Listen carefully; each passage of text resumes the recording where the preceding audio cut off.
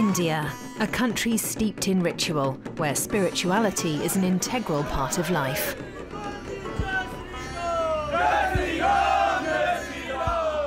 Today, politically charged slogans serve a narrative in which nationalism and Hinduism rule supreme, and where hate speech and violence towards non-Hindus are on the rise. A nation plagued by poverty and inequality, but with soaring ambitions, including the conquest of outer space. 1, 0.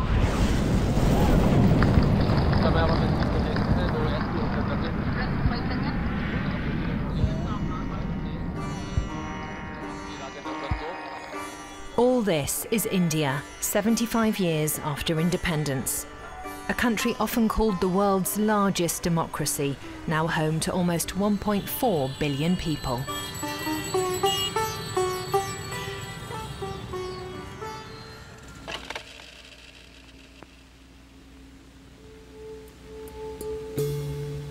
A pivotal figure in the birth of modern India was Mohandas Karamchand Gandhi, known as Mahatma or Great Soul, a man whose campaign of non-violent resistance helped free the country in 1947 from British colonial rule. When Gandhi had to fight the Cotton Empire of British, he did not take out cannons. He pulled out a spinning wheel. And when he was asked, how do you think a few pieces of wood can bring you freedom? He said, it's the only thing that can, because anyone can make a spinning wheel. The poorest woman in the poorest hut can spin her freedom. So the spinning wheel became not just the symbol, but the methodology of getting freedom in the colonialism and globalization of that time. Gandhi saw the spinning wheel as a symbol of national identity and economic independence, a country where ordinary men and women would spin their own cloth. Vandana Shiva is one of Gandhi's most prominent intellectual heirs and a vocal critic of modern globalization. She continues the fight for his ideals of freedom, equality, and non-violent change. Ideals that paved the way to India's independence on the 15th of August 1947. At the stroke of the midnight hour, when the world sleeps, India will awake to life and freedom.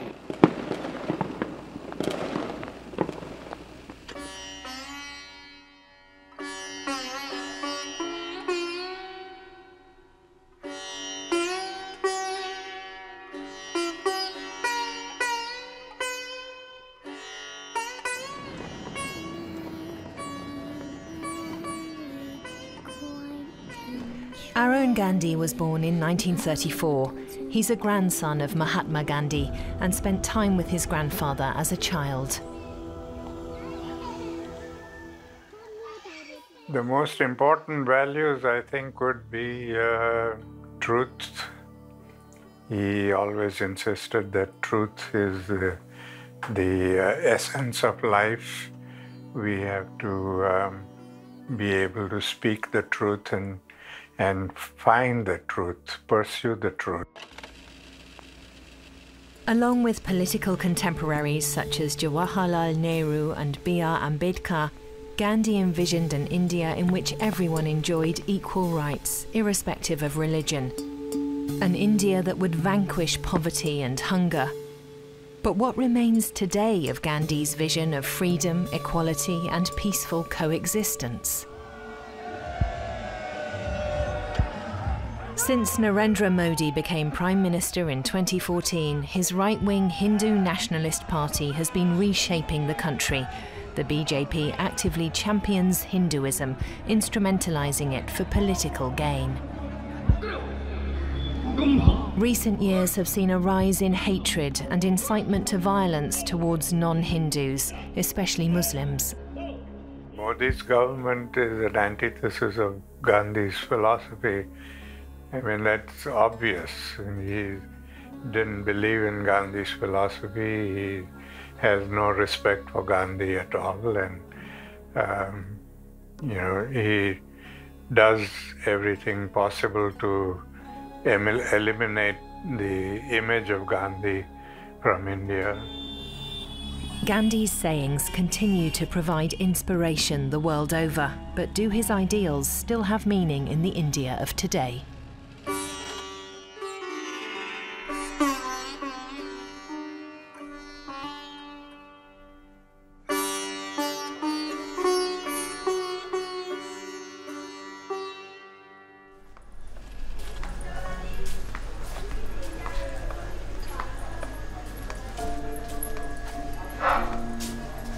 For millions of Indian men and women, poverty is a trap with no prospect of escape, thanks to the ancient caste system. It dates back some 3,000 years and divides people from birth in a social hierarchy of 4 castes: priests, warriors and rulers, merchants and labourers.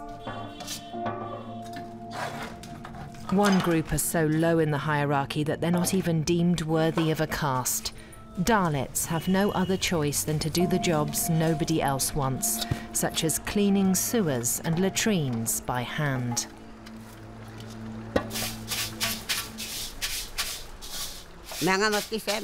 I work for 30 to 50 rupees per month per house.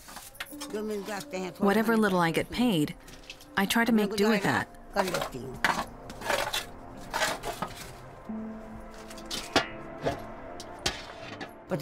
I've been doing this for 50 or 60 years now.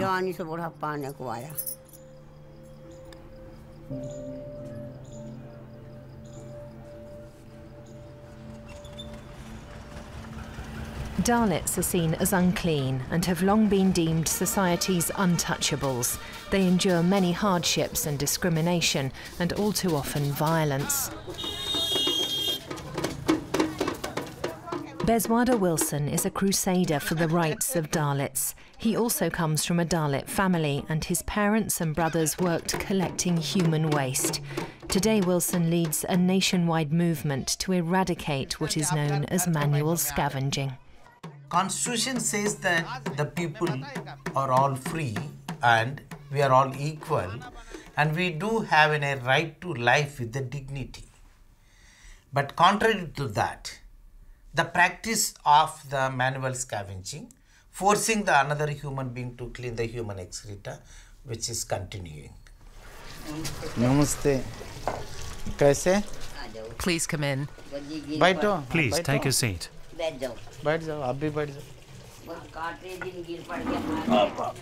Dalits make up around 18% of India's population, more than 250 million people.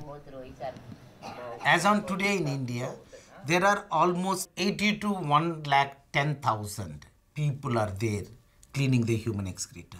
Majority of them are women because it is being in a individual dry latrine cleaning. You started with your mother? Yes. You were about 10 years old? Yes, about 10 or 12. She would put a filled basket on my head for me to go off and empty it. In the monsoon? It was really hard work. Even if you have your face covered, the stench of someone else's excrement is difficult to bear. For all that work, they'd give me just one roti, one piece of bread, and they'd keep their distance handing it to me.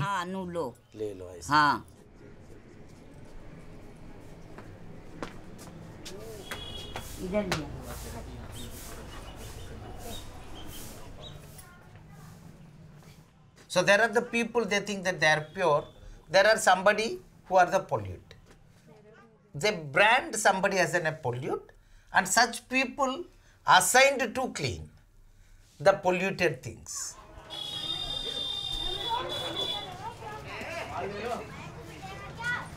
There is no one person exercising every day, you must do, but they made that as an institutionalized.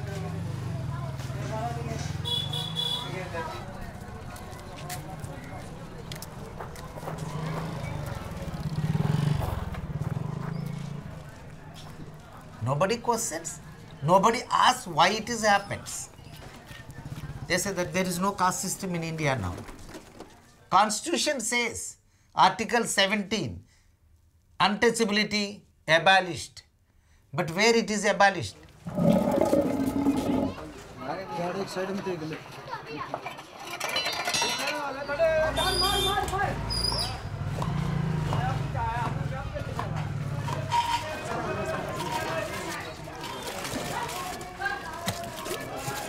Sometimes Dalit men must climb down through the drains and into the sewer system with no protective gear. They won't allow this to be filmed since this kind of work is officially prohibited.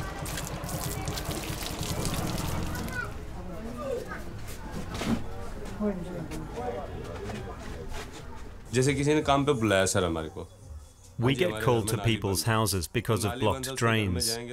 First they move the foot mat and curtains aside. Our hands mustn't touch anything. Then we go inside and get to work. If we ask to pick something up, they say, "No, no, no, not that." And if we do touch it, they'll say, "Now you've ruined it." That's untouchability.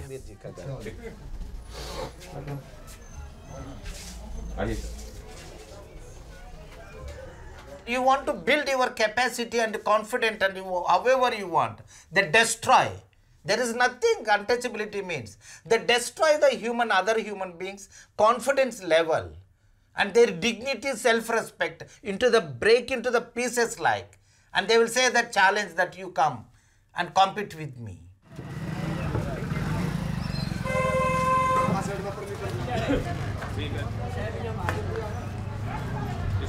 Careful with this one. Keep your distance.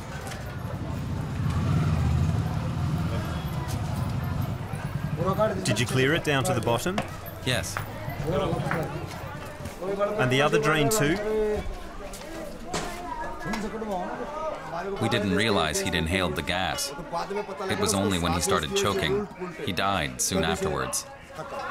Dalits have been killed cleaning sewers and septic tanks, usually due to toxic gases like methane and hydrogen sulfide. Government of India in 1993, first they have enacted to prohibit the manual scavenging in India. After 10 years we have seen. What happened? There is a law which prohibits. Why the practice still continuing? In 2013, new legislation consolidated the ban on manual scavenging without protective equipment. The Modi government has introduced many social programs, such as the construction of toilets, but the discrimination and injustice faced by Dalits persists. It went to the Supreme Court. Long struggle, many hurdles. Never punished even a single person, all 11 years. Act after the act, amendment after the amendments for the law, but never punished even a single person.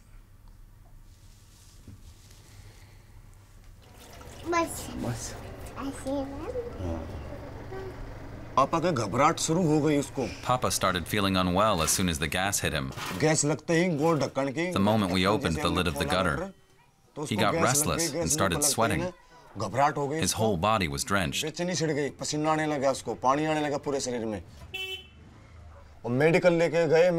died while we were taking him to the hospital.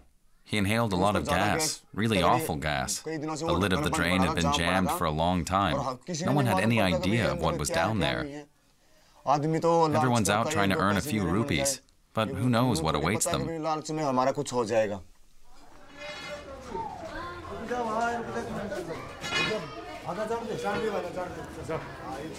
In 2014, the Supreme Court has given a judgment. There they mentioned that the man should not, any human being should not enter into the manhole or the sewer line. And if something happens accidentally, in case of emergency, in such cases they have to provide 10 lakhs compensation like. Then only we started counting how many people died in the country. So it was our really surprise that we got almost like 1,600 and odd the deaths, our people with the big yatra we collected. That we submitted to the government.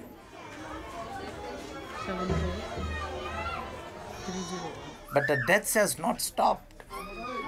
Really, in last year in Delhi itself, we have witnessed almost like 9 deaths within 1 month and all. 9 deaths. So we are saying that why can't the government make such machines and give it to them? Let them operate such machines and stop these killings in the sewer and gutters. So that is the demand which we are taking forward across the country now.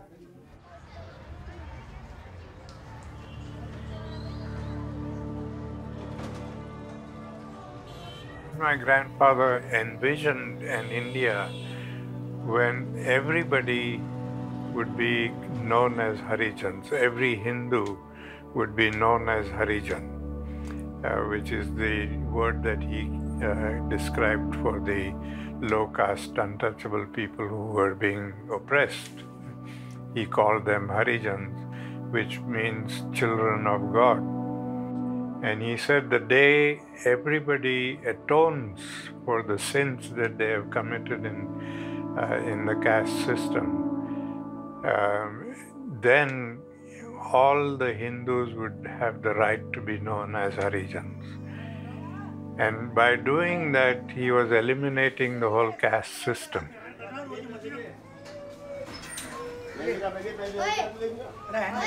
In Beswada Wilson's eyes, Mahatma Gandhi should have done more.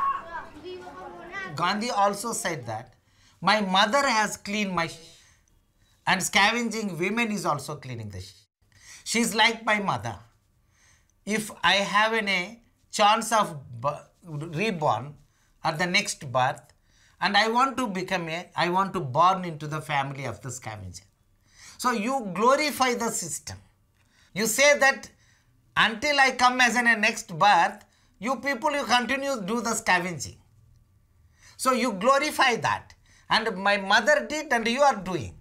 Never said that this is a wrong, which is an inhuman, which is obnoxious, which is not accepted by any human society. Simple words.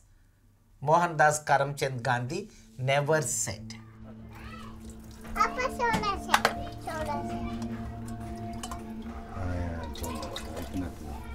Every human life is equal. All human rights are the same. Richness and poverty don't make you unequal in your humanity. Stand and pour the water. I can't read or write. I don't want my child to be uneducated too. I want my child to move forward in life. I want to be known as the illiterate man who was able to get his child educated.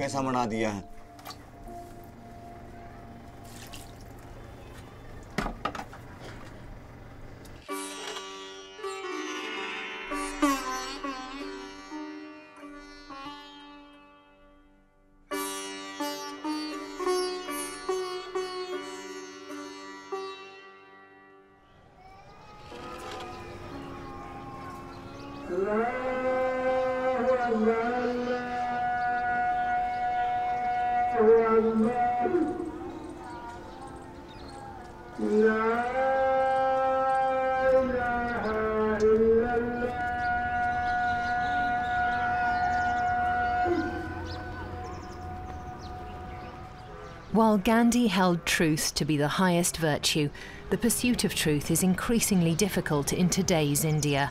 In 2022, the country's global press freedom ranking slipped to 150 out of 180 countries.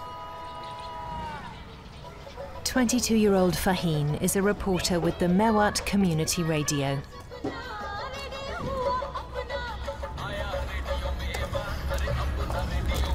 It takes a lot of courage to become a journalist here, especially as a woman in a patriarchal society. More than 40 journalists have been murdered in India since 2014, making it one of the most dangerous countries in the world for reporters. Who's she? She's from Radio Mewat. This morning, Faheen has come to meet a young woman we're calling Sajida. She didn't want her real name to be made public.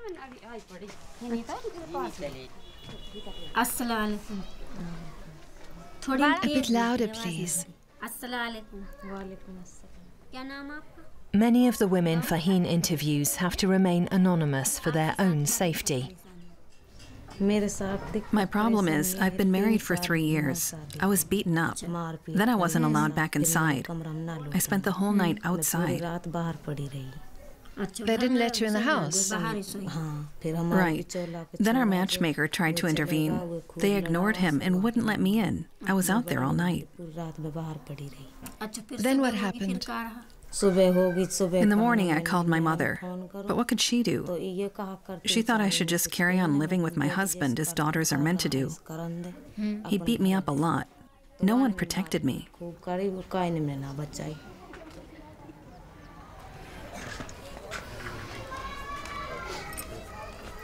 After 1.5 years, they said they'd only take me back with the dowry. It's about the dowry? Yes. How high a dowry? 500,000 rupees and a Bolero car. Only then would he take me back. He threatened to poison me.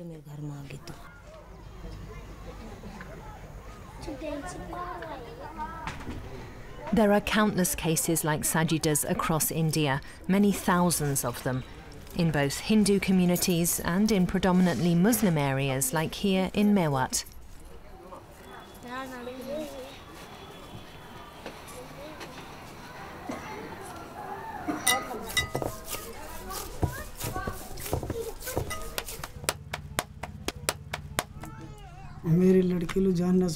My daughter was married into a home where she isn't happy. It makes me desperate to know my child is so unhappy. I've been wronged. My children have been wronged. They broke my wife's hand and her leg. They broke an innocent child's hand too.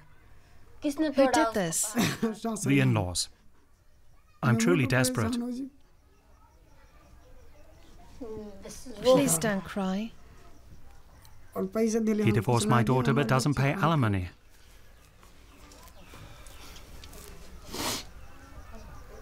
Don't cry, Uncle. What's happened has happened. It's a difficult situation. What can you do?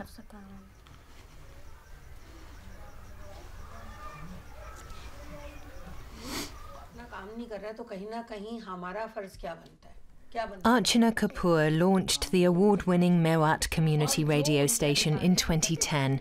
It serves this local area 70 kilometers south of the Indian capital, New Delhi. In Mewat, every second house has a case of violence, domestic violence or sexual violence or any other kind of violence registered or reported, or somebody's daughter is sitting at home waiting for the husband or the in-laws to come and take the girl away. And when we started interacting in the village, we realized that this was a huge problem and nobody was talking about it. Even when we talked to the administration, they told us, you do programs on health and sanitation, but you know, domestic violence is not such a big issue. This is part of the culture. This is a patriarchal society. But then what about the rights of these girls? The job of the press is to report on stories of exploitation and suffering, people who are being denied their rights.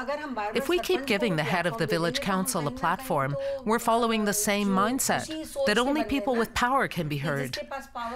Then how can we give the powerless a voice? If we don't change the mindset, how will we change our fate?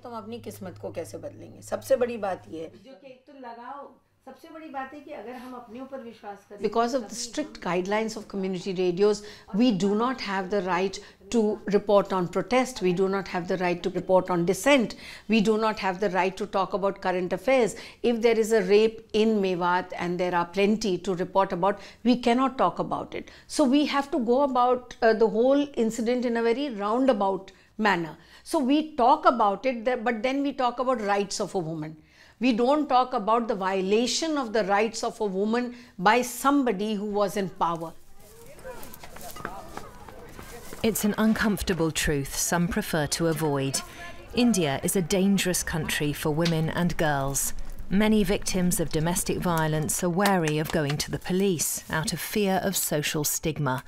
It's hoped that more female police officers will foster greater trust. Do you want to press charges or have the village council decide? I'm going to press charges. We'll help you, unless you have any objections. No.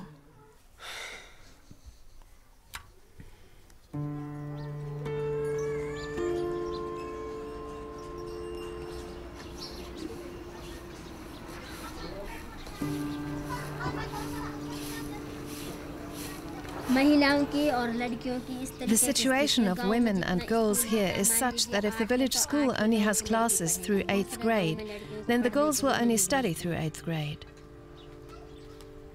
They won't be sent to any other village to continue their schooling. People here feel there's no point in a girl studying, as she's only going to end up doing housework. And being able to run one household is more than enough. In my village, the school only went to 8th grade. I was too scared to go outside my village, and who would have dropped me off and picked me up? I was always scared of going anywhere by myself, and that's why I didn't continue my schooling.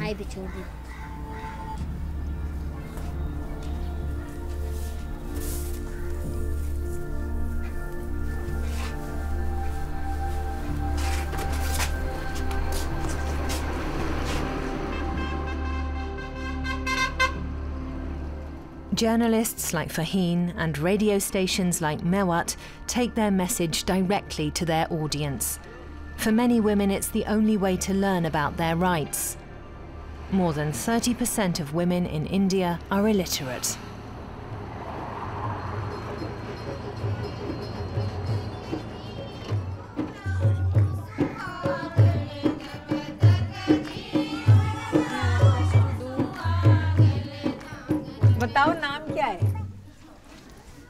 How long have you been listening to the show? 2 years.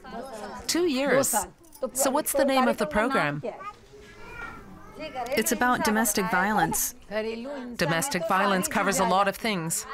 Financial abuse. Right. And what else? Psychological violence. Psychological violence, that's right.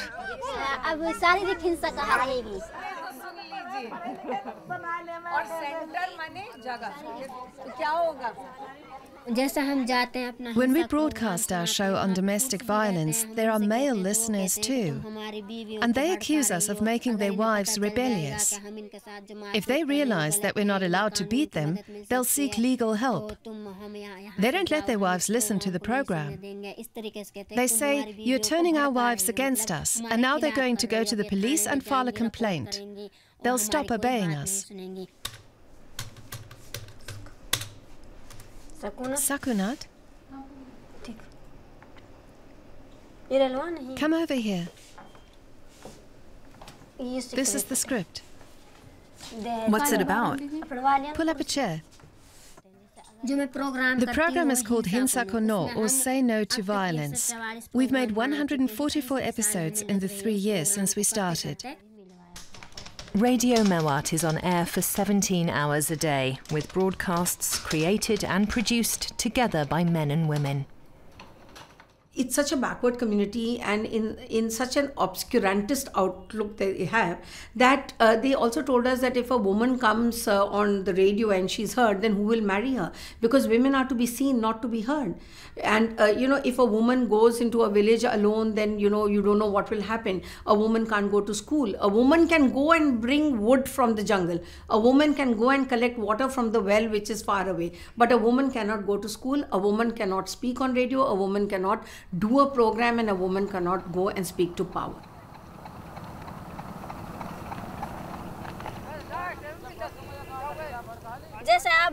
How many people in your village have had the COVID vaccine? A lot of people have had the shots.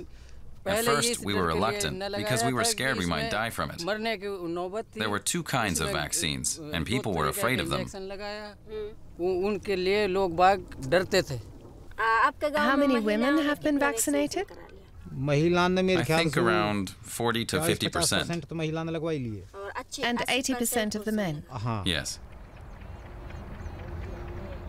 As coercive surveillance mechanisms will become the way of governing in the future, we will have to learn Gandhi's satyagraha, the power of truth, the power of being truthful to yourself and free within yourself.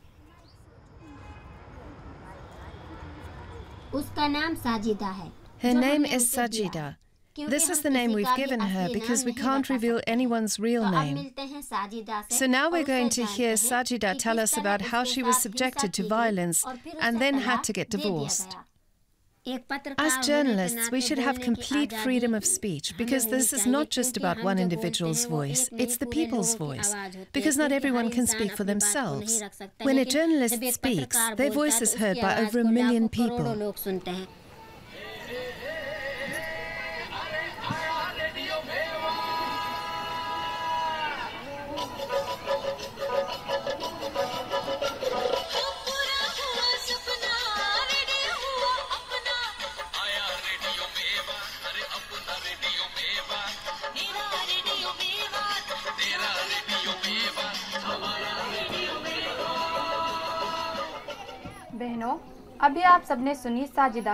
It wasn't just her husband who abused her. It was everyone else in the family too. So what can the poor girl do? This is the question every girl who's been the victim of domestic violence faces. Don't be afraid, sisters. The law is on your side. You can find legal assistance to punish the person who was violent toward you.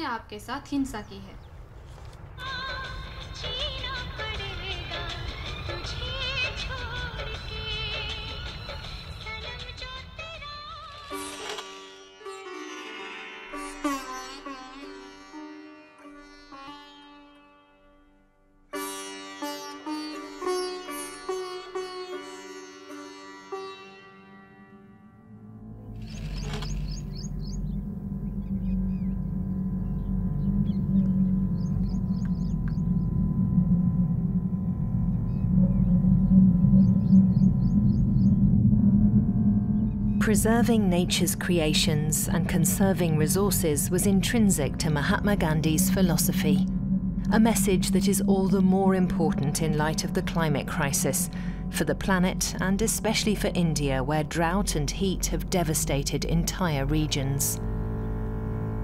Just a century ago, the Bundelkhand region in central India was home to a tropical rainforest.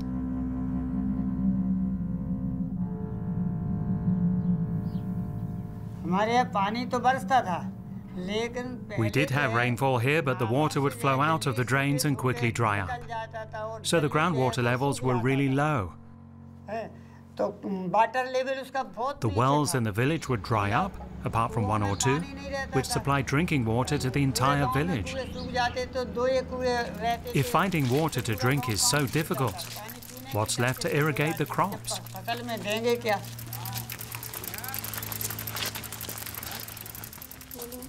Climate change has seen temperatures in parts of India soar to 50 degrees Celsius. People are dying, crops are destroyed. The global food crisis unleashed in 2022 by the war in Ukraine has been exacerbated by the heat blighting India's harvests. The government has banned wheat exports.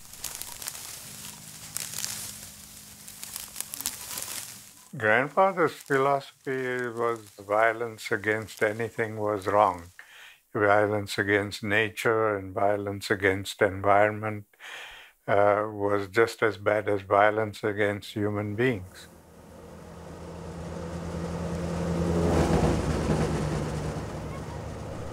That global violence against nature is having a tangible impact on the people of Bundelkhand. They depend on farming, and prolonged drought is a threat to their survival.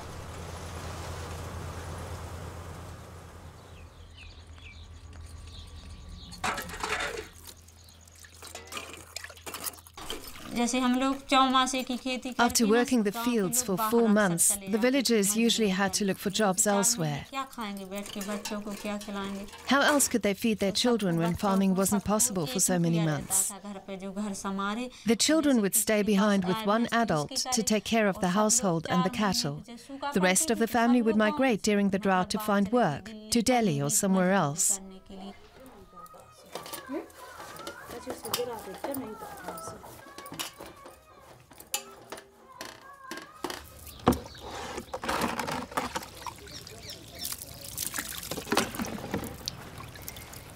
अभी आने वाले समय में If there's even less rainfall in the future, or too much, we need to collect the water.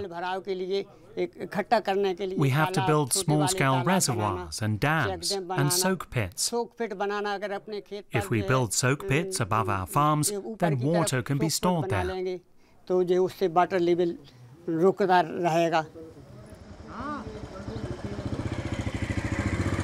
Today, no family here is forced to migrate for work, thanks to a relatively simple solution of reservoirs and the basins called soak pits. They're the most practical way to collect rainwater during the monsoon season.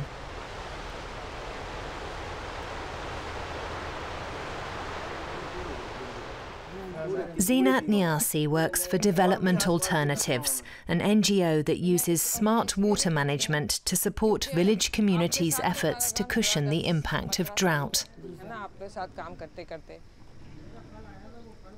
A check dam is nothing but a small barrier that you are constructing on the route of that water to slow it down, allow it to percolate in the ground and to go into the aquifer, to recharge the aquifer. And when the aquifer gets recharged in the ground, the wells all around, the water rises up there. So that's what we were seeing. And so at multiple places in the routes that we saw the water flowing, we would break the speed of water and allow the water to recharge the ground.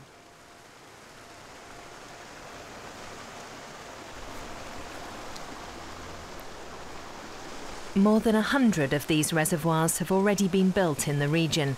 Soon there should be 4 times as many. They're built and maintained by the village communities.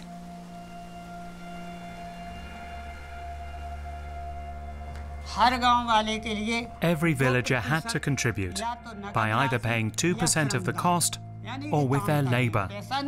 So everyone had the chance to help. Those who didn't have the money donated their labour.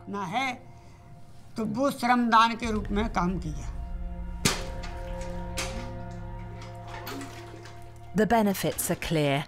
These wells used to have water for at most 2 months a year. Now it's 3 months or more.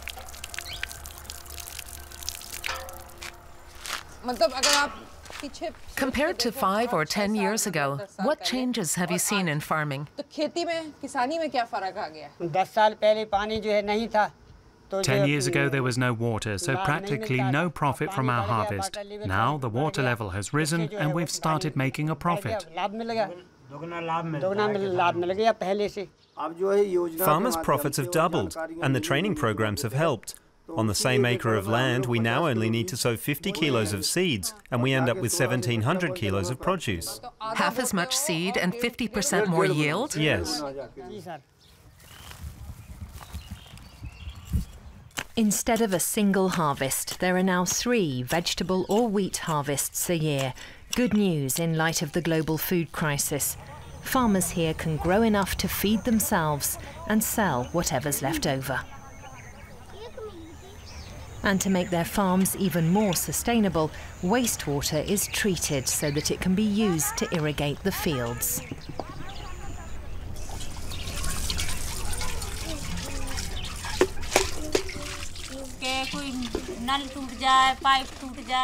If a tap or a pipe is broken or the pump stops working, we might not have enough money. But if we save up enough together, we can call the plumber and get things repaired in time. So we collect a bit of money from everyone in the group.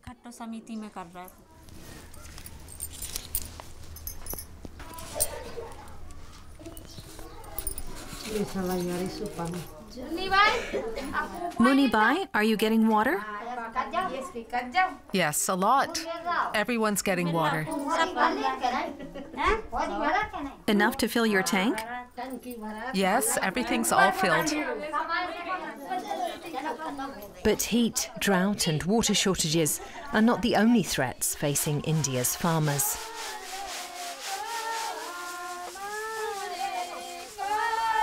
The monoculture of the militaristic mind assaulted our biodiversity, wiped out the forests and our waters, wiped out our food security, our soils, our water. Vandana Shiva's Navdanya movement is fighting the powerful transnational corporations that threaten the livelihoods of small, independent farmers.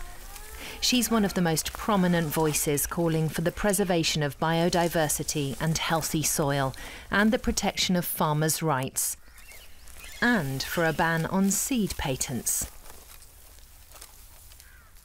5 companies that control the food and health of the world, and I took a decision to save seeds. I said, seed is not your property. You're going to dispossess peasants. You're going to force them to buy your seeds. You will push them into poverty and debt and suicide. Exactly what has happened. 400,000 Indian peasants have committed suicide since globalization and the taking control of the seed and the market. This is corporate slavery.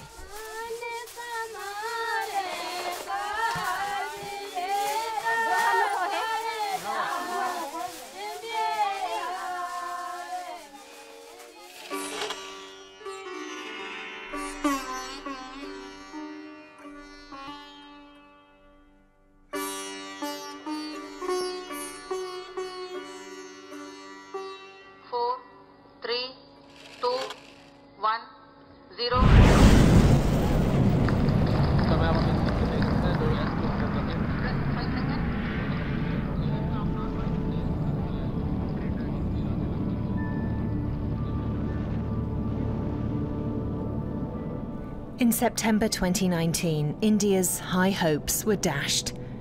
The Chandrayaan-2 mission's moonlander crashed onto the lunar surface.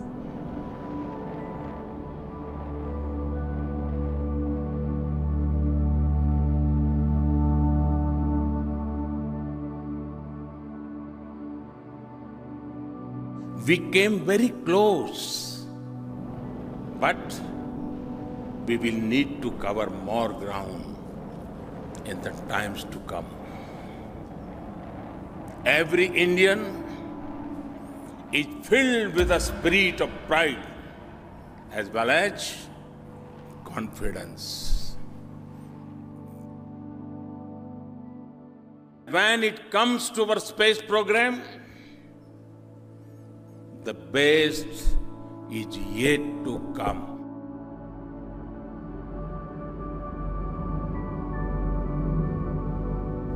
The moon is just the beginning. India's aerospace program is an integral part of its geopolitical strategy, in a future where geopolitical might will also be decided by the control of outer space. Like many other nations, India has set its sights on a new extraterrestrial gold rush: asteroid mining. And power is also determined by control over the satellites used for global communications systems. Without them, modern life on Earth would come to a standstill.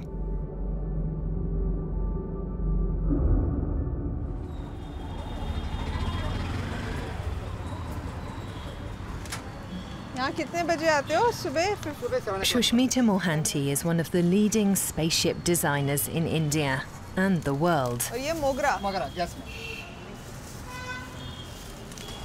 She also designs housing modules for long trips into outer space and spacesuits.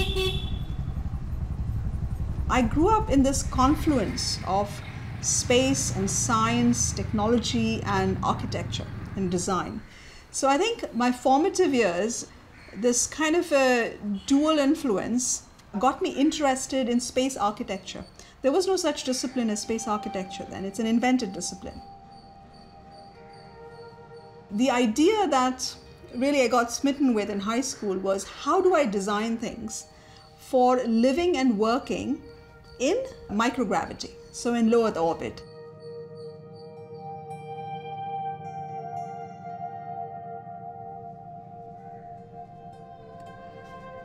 India's space journey started in the 60s. And the initial focus of the Indian space program was to show how space technology can directly impact lives on Earth. How can we improve life on Earth?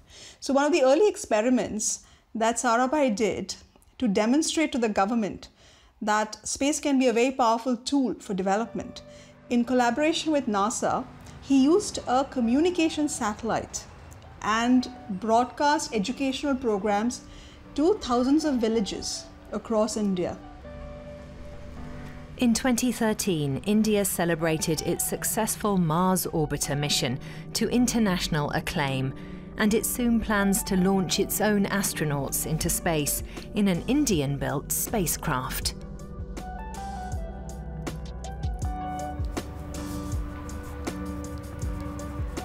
Scientist entrepreneurs like Shushmita Mohanty are at the forefront of innovation. Her work is top secret, since she consults for the Indian Space Research Organisation, the ISRO, which is keen not to tip its hand.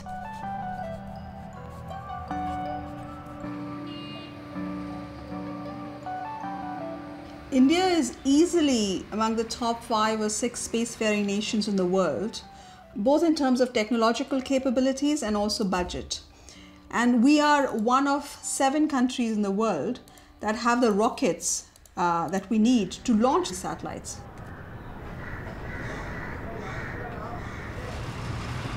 Bengaluru is India's aerospace startup capital.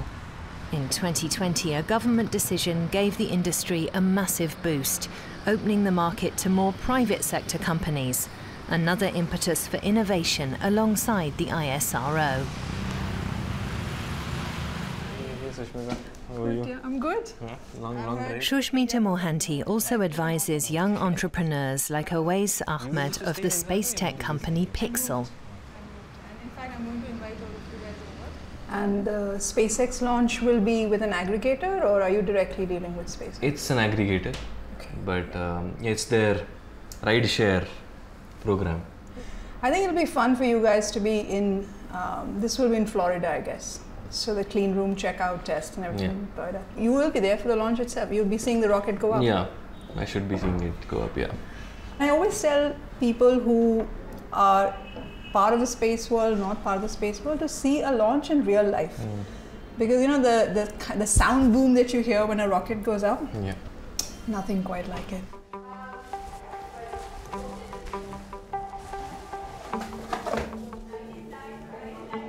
Pixel is a space data company. There's 2 critical words there, space and data. What we do is we build our own constellation of hyperspectral Earth imaging satellites and the software tools that are required to take that imagery and extract useful insights out of that. The constellation of satellites is essentially satellites with cameras on them that take photographs of the Earth. And hyperspectral means that they're able to capture data at a 50 times richer detail than any existing satellite that currently beaming down data from space. Hyperspectral cameras capture the full spectrum of light. The cameras look back at the Earth and capture a far broader range of colours than the human eye, including ultraviolet and infrared wavelengths. Particular features, crops or materials each have their own spectral signature, which is displayed in a 3D cube.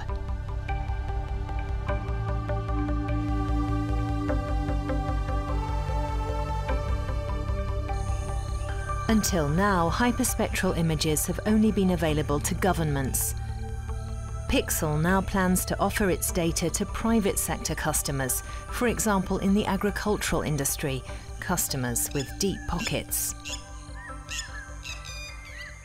With one capture of hyperspectral imagery from space, we're able to firstly identify, for example, the soil nutrients that are present and are lacking, so that requisite fertilizers can be used. If there's nitrogen lacking, you use a nitrogen fertilizer. If there's phosphorus lacking, you use a phosphorus fertilizer.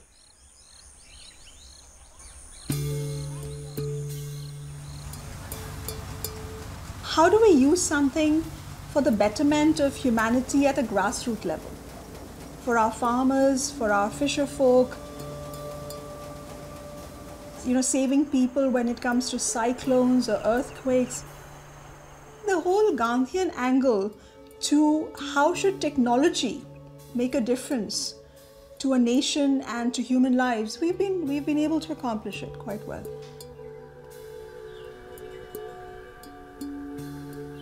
I'm personally very critical of this space program. I think we are spending a lot of money on something that is not really very necessary right now. That money could have better be spent on eliminating poverty in the country, in the world. Gandhi written that we are all citizens of the world in the end, no matter what nation we are from, and no matter what ethnicity, what religion you come from. We need to be able to work together and utilize the best of us as humanity to keep moving forward. Because without that, as a civilization or as a species, we are doomed.